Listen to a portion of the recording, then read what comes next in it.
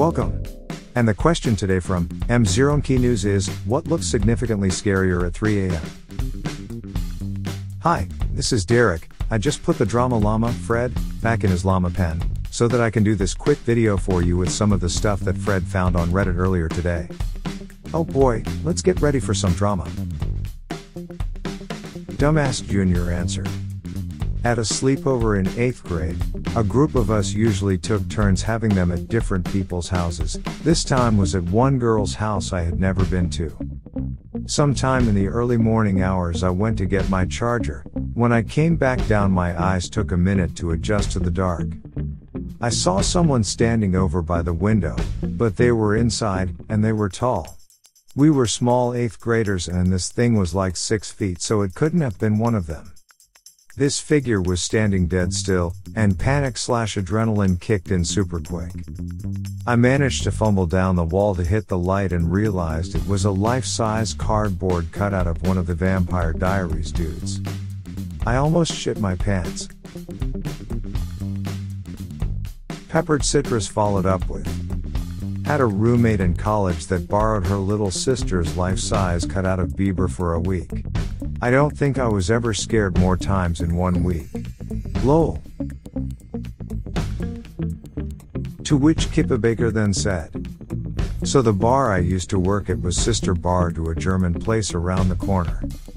It was a 3-story building, and the 3rd story had the employee bathroom, with a shower for some reason. The lights in the stairwell never worked, so you had to be in the tiny bathroom to turn on the light. Someone put the David Hasselhoff cutout from our sister bar in the shower stall. Flipping on the light at 3 a.m., drunk after working / then partying with coworkers, and coming face to face with Baywatch David Hasselhoff was fucking terrifying. I almost tumbled back out the door down the stairs. Tiamak answered, the basement.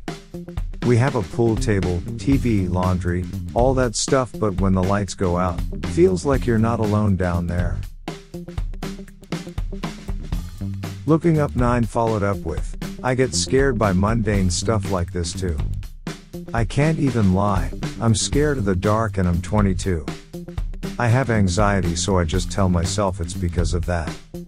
I recently started living alone for the first time in my life, and every night I get worried I'm being watched and that someone will come attack me. I should probably start working on that. LOL. Eugene 168 chimed in on Looking Up 9's follow-up with, relax, it's in our genes that we are afraid of the dark. Our ancestors were terrified of the dark because predators could kill them without them knowing. At least, that's what I tell myself.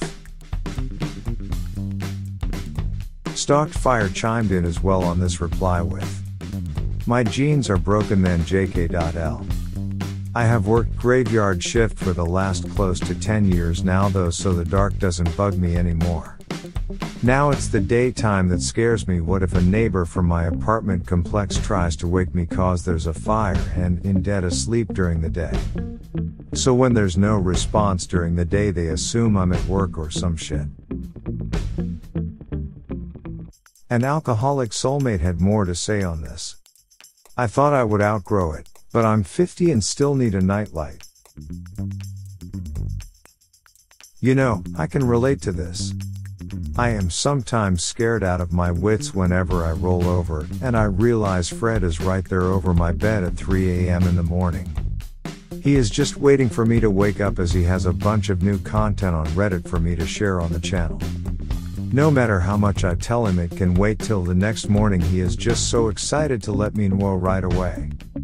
I think he gets a kick out of it. It's some kind of llama humor, I guess.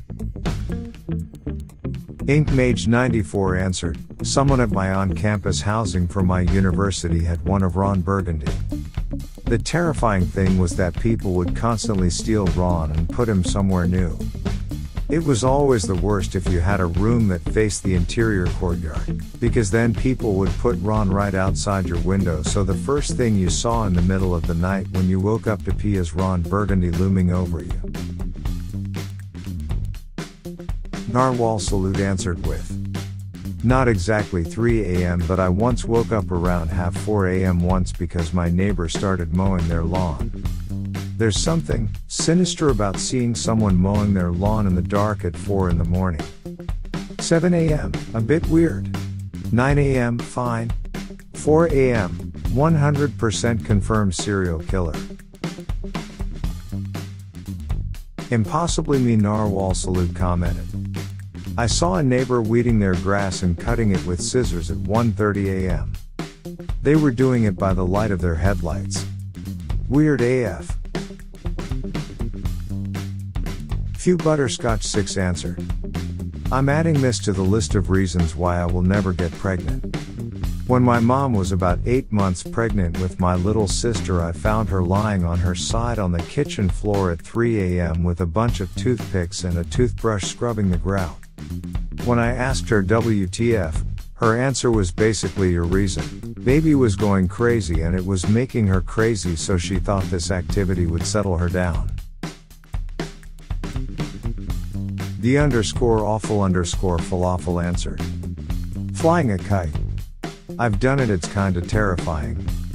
You can't see the kite in the darkness, all you can see is a string disappearing up into the sky, and it feels like something alive is at the other end tugging on it. Bitchy Houseplant answered, children. My oldest used to come stand next to me to wake me up, but for some ungodly reason, would put his blankie over his head and tap me. No. Sabrina Colada then commented, my oldest child once woke me up in the middle of the night when he was about 7 years old. He was covered in blood. It was in his hair, on his shirt. I screamed. I jumped out of bed and see the blood on the bedroom door. Straight up like a horror movie. Turns out he had a nosebleed and tried to clean it up. It was all over the bathroom too. Horrible way to wake up.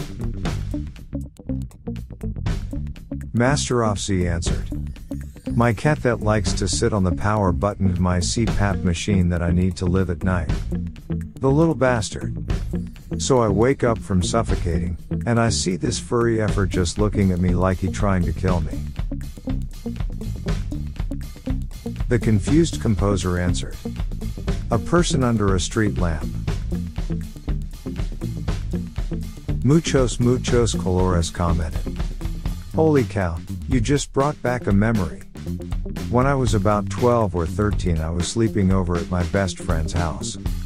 I woke up in the middle of the night, around 2 or 3 a.m., and heard what sounded like a voice through the open window. In the backyard, under a tree, was a man talking on his cell phone. Their yard was totally fenced in, so it's not like he could have wandered in by accident. He was speaking into a cell phone in a low voice. Now, when I was younger, I had an anxiety fixation on being murdered, so this basically felt like my worst nightmare come true.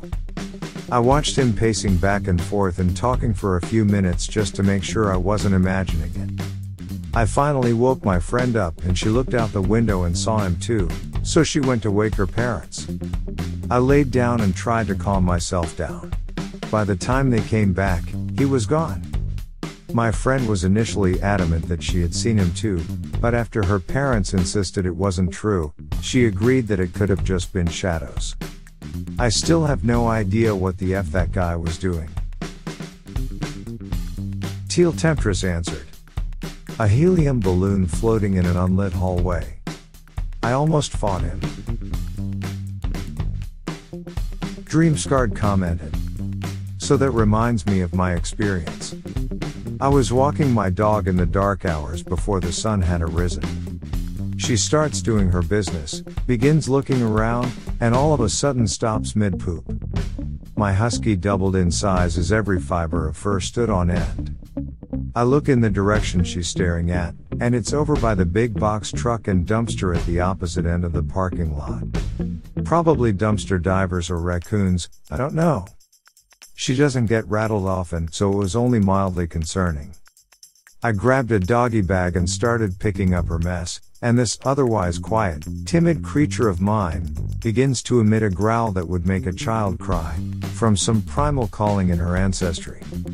And then I see something out of the corner of my eye move from behind a tree. This thing is slowly just going up. And going down. Right behind this giant ass tree. About the size of a human's head, peeking out, sizing me up. I grew up in Bigfoot mountains with bears and shit. I don't have many skin crawling moments in my life, but that was up there. I ready the now filled poo bag, as I will literally sling this shit in self-defense, as I nudged my wannabe wolf warrior back onto the asphalt to give this tree a wide berth to go back inside. When I see the red glint, and manage to get a good enough look to see some mofo's mostly deflated happy birthday balloon caught on the mirror of the damn box truck. It was right around the release of IT, Chapter 2. So it's not like seeing a balloon was super comforting either.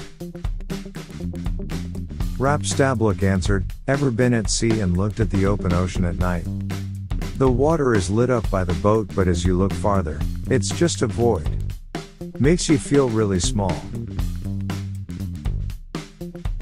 Spot Girl answered, your phone going off with a loved one's name on it. Throwaway 246856 commented, yeah, the day my grandma died I was woken up by my granddad calling me, around 5 a.m. Nobody was awake and nobody answered. The call woke me up and I had the opportunity to answer, but my lazy ass thought he didn't mean to call me as he's usually up early. I missed the call and never had a chance to say goodbye or potentially do something to help. 7 months later it still makes me feel depressed and I never put my phone on silent anymore. And finally Moves for Life answered, my 2-year-old daughter standing in the middle of the living room when the lights are off and I can only make out her silhouette. She spots me and runs towards me. Well, there you have it. A perfectly great question answered by a bunch of fine and honorable citizens. Help support this channel by smashing the like and subscribe buttons. Also hit that silly little bell too to ensure you get the latest videos. Fred is always finding stuff for me to post regularly. So this is Derek signing off, thanks for watching. Good grief, it sounds like Fred is out of his pen again. I think he found more drama for me to post for you. See you soon.